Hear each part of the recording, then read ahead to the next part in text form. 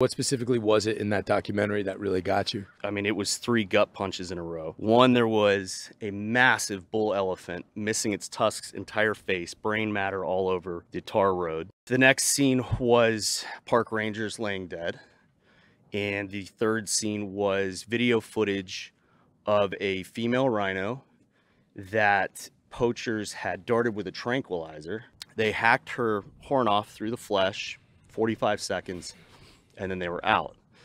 Then she wakes up from the tranquilizer and her calf is gone in the bush. While they're waiting for the veterinarians, we just watched this rhino die. I mean, there were literally tears coming down its eyes. It was confused. And like all that PTSD and stuff you know, get as a result of war, I just kind of shoved it in a glass jar, super glued it shut. I'm like, I'm good. I'll just deal with it. And that rhino was the last straw, and it just shattered that jar. I was crying like a baby, and I had to do something about it.